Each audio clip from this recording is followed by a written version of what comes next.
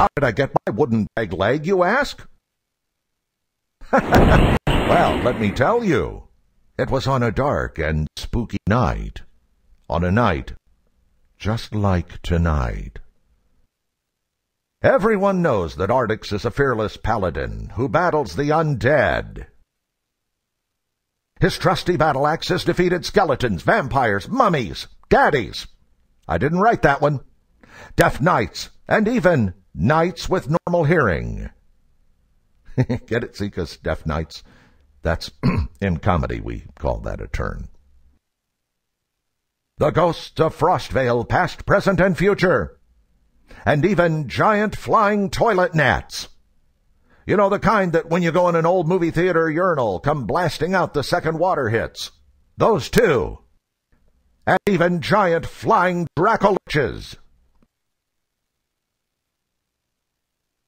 But there are evils that cause even the most hardened undead slayers to shake in their +1 boots.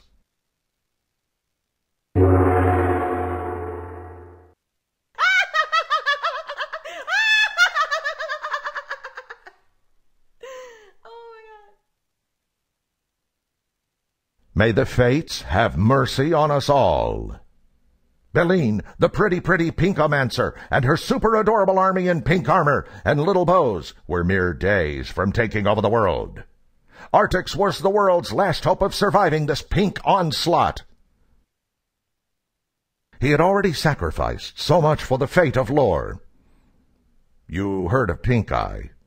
Well, he got Pink Hand.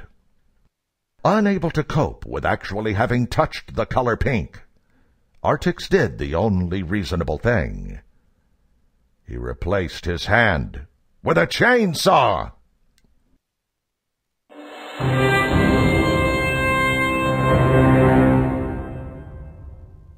There's only one hope to stop this evil. To obtain an ancient and powerful book. The George Lowe Anomicon. Yeah, that's it. That's what it's called. The George Lowe Anomicon. In the pages of this ancient tome is the tale of a hero from long ago who had stopped the armies of the dreaded Pinkites in their home dimension of Skelokitia. He knew the secret to stopping them must be inside. So he began his search.